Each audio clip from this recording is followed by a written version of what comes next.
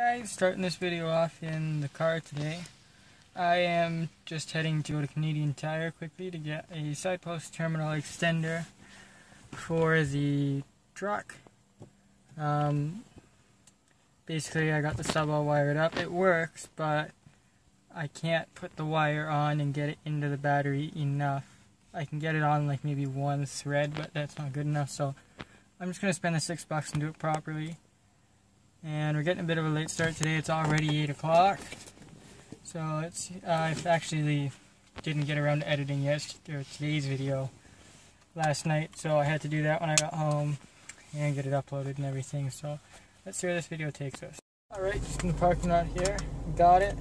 And because I used my MasterCard, it didn't actually cost me anything because I just used my points. So heading home now, and I'll talk to you then.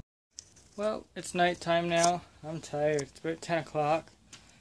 And I spent basically since we last talked, trying to wire up this sub and amp. I got it wired up.